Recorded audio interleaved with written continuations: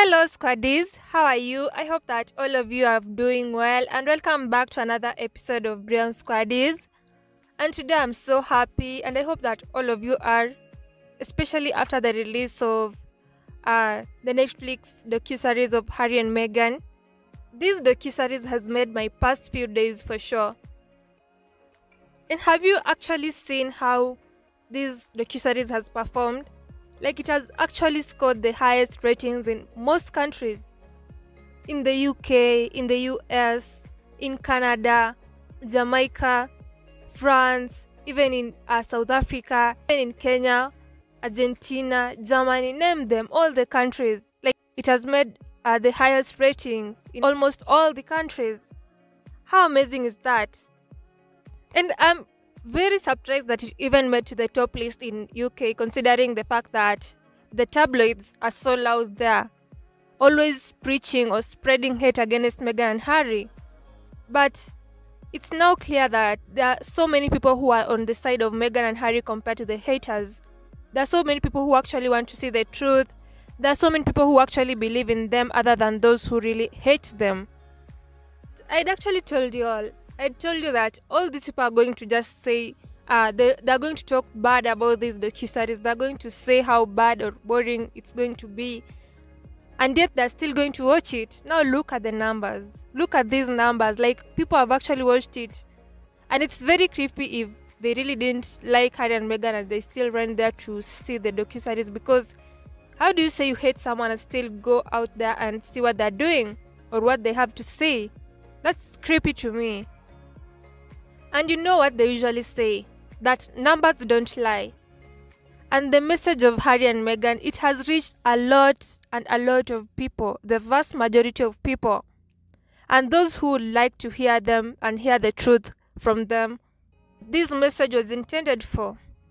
And I have no doubt in my mind that it has actually changed the view of most of the people who were on the other side. Those people who hated Meghan and Harry and they have seen the truth and now turning to actually love them. I believe that there's some of the people who have actually changed to that. But there are some of the people also who have like stuck with their opinion and just taking what the tabloids have said, just taking them like that and like still hating on Harry and Meghan, which is not fair. Like, people really need to open up their eyes and see what Harry and Meghan are saying, and it's very true.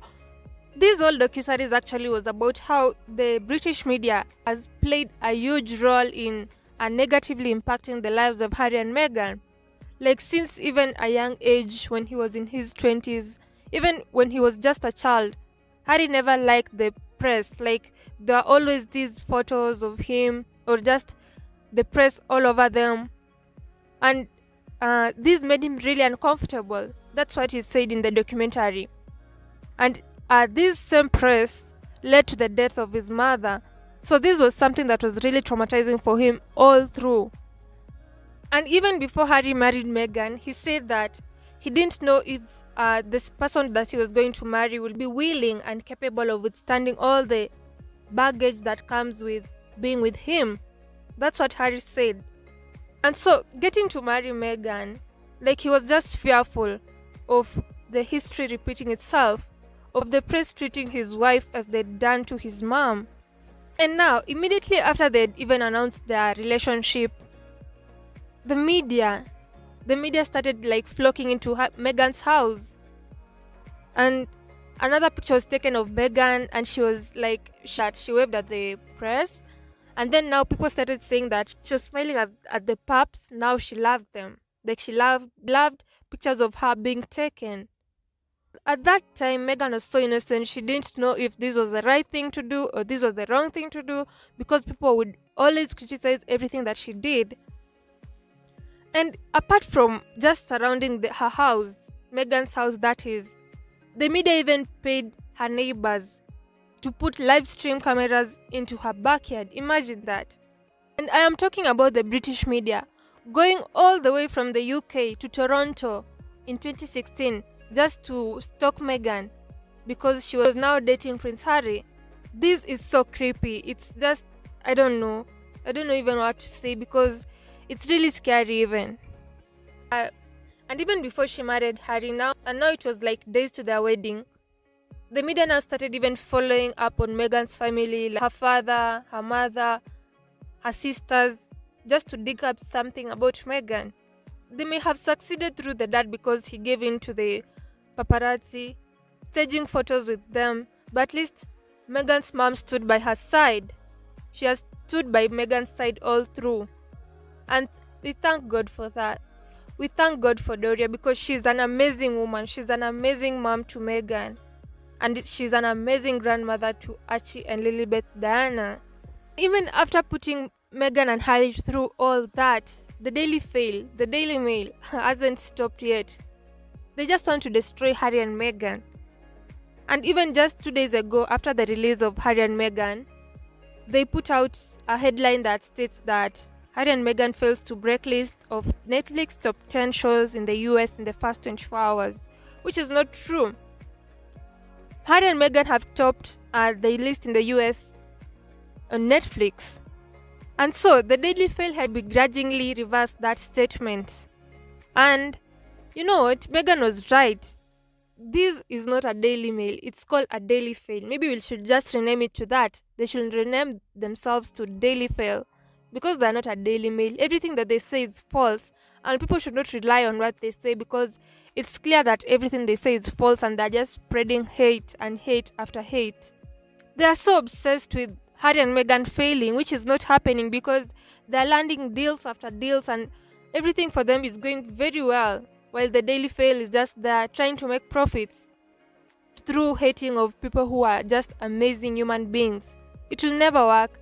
Harry and Meghan are going to always prosper.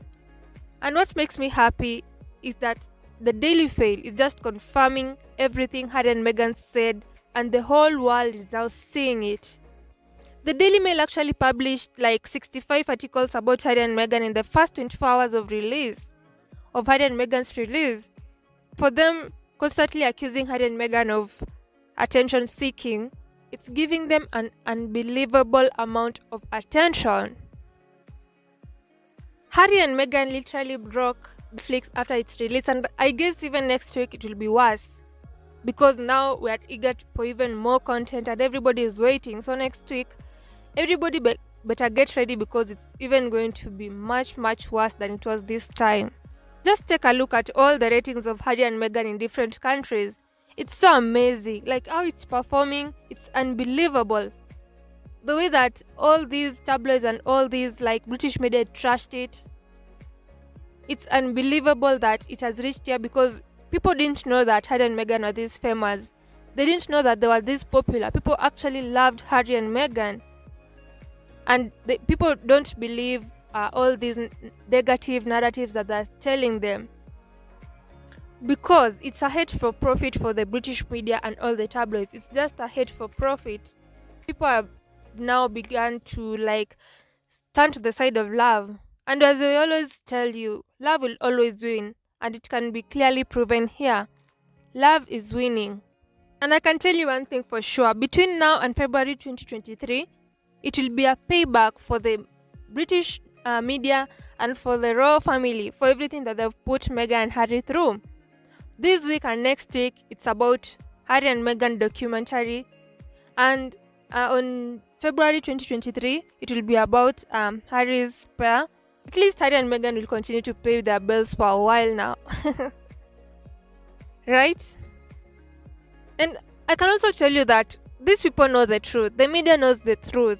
They know that Harry and Meghan are good people. They know that they're genuine people and everything that Harry and Meghan are saying is true. But they're just hating on them so that they can sell their content. It's about hate for profit. This is what all these things is about. Just spreading hate about Harry and Meghan so that they can sell their content. But they know that Harry and Meghan are just genuine and really good people. Even Harry said that the royal family and the media know the truth. But they're not willing to say it. Because, first of all, the royal family doesn't want Meghan and Harry to outshine the so-called William and Kate. That's the reason why the royal family is against Harry and Meghan. But for the media, it's about selling their papers. It's about selling their content. That's why they're publishing all this negative stuff about Harry and Meghan. But deep down, they know that Harry and Meghan are genuine people. everything that Harry and Meghan are saying is true. And so it's just good that Harry and Meghan are saying all these to clear their names. They're just saying all this for people to know the truth. For those who are still in, don't know what has actually been happening, at least for us, the Sussex squad, we have always supported Harry and Meghan, and we always know that what they've been saying all along has been true. It's now time for these other people to know that, to hear the truth from Harry and Meghan themselves. And I hope that people are going to open their eyes and see this truth, because it's now or never.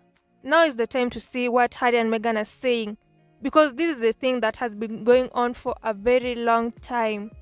And you all remember even the Piers Morgan saying that he knows Meghan is a good person. Just take a look at this. Very intelligent, I thought, very smart, very charming, very warm, very direct with eye contact. She was a really nice person. And she seemed to me to have a sense about her of being concerned about issues, concerned about the planet, the environment, women's rights. She's got that campaigning streak too. But I really liked her. I'm just sad I lost her as a friend. It's like Harry. You could have thought of me here, buddy.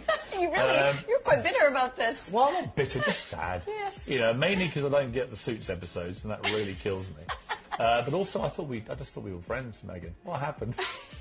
But I get it, because Harry, the moment it became serious, there's no way Harry wants Meghan Markle anywhere near media people, just period. Doesn't mean I haven't ruled out that I might get an invite to the wedding. So you haven't yet? No, but I just think Meghan will be sitting there thinking, you know what, I owe that guy one. I really owe that guy. What does she owe you? She owes me an invitation to the wedding to make up for cutting me dead. Piers Morgan turned into a hater when he didn't get an invitation to Meghan's wedding. And he even used to stalk her on social media. So Piers Morgan is a hypocrite, and so are the UK media. And the fact that the UK government is actually having all these meetings and giving interviews about Harry and Meghan Netflix show, it's just so embarrassing. What are you doing? Don't you have better things to do? Where are they finding all this time to do these interviews where they have stacks of letters from constituencies who can't afford groceries? You tell me, what does this mean? Is criticizing Harry and Meghan much more important than your own people?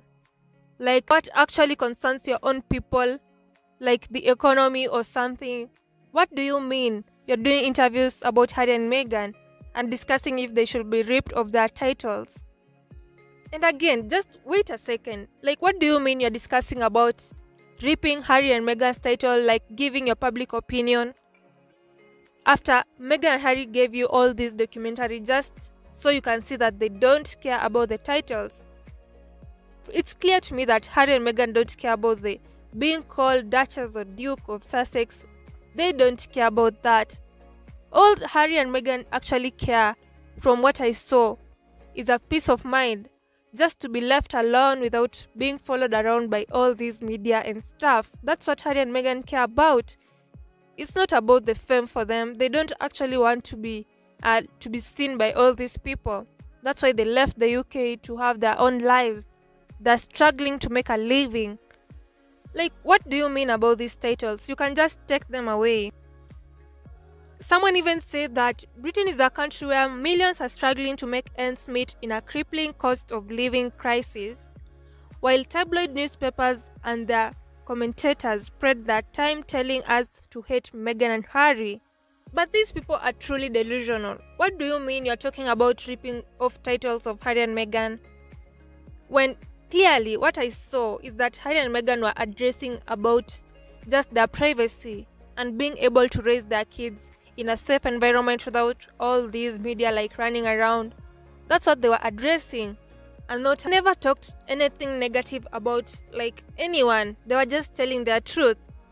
And so if the UK press and some of the leaders of the UK don't have anything to do other than just talk about Harry and Meghan, then let them go ahead and take all those titles from them, because clearly that's not what Harry and Meghan are addressing. They're addressing about their security and their safety and just feeling like normal people and not being hated on, what the UK media is trying to spread. That's what Harry and Meghan are clearly talking about. And as I end this podcast, I have to laugh at the British tabloids asking Netflix if they thought that Harry and Meghan docuseries was worth their 100 million contract, 100 million US dollars contract. And just by Harry and Meghan becoming the hashtag #1 rated show in major markets all around the world makes it a huge Netflix win. Everything that Harry and Meghan touch is golden. They are truly blessed. These British tabloids didn't believe that Harry and Meghan was going to even get all those ratings in these different countries. Their narrative has always been wrong. Everything that they've said about Harry and Meghan has been wrong. And they should be ashamed of themselves right now because they've always spread all this hate against innocent people. But we love Harry and Meghan so much and are going to continue supporting them through everything. Because either way, they're always going to win in everything that they touch. Just see God. See what God has done for them. They're truly blessed and they'll continue being blessed because that's clearly who they are. The people who are hardworking and are highly favored. May they continue staying that way. And also for you Sussex fans, may you continue staying positive. Let's continue praying for Harry and Meghan. Let's continue praying for ourselves as we go through this life. And may you all have a great day or a great night. May you all be blessed. And I pray for good health upon each and every one of you as you continue supporting Harry and Meghan. And as you also support us, we say thank you so much. And so, see you all on the next podcast as we await the new episodes next week. And see you all on the next podcast. Goodbye.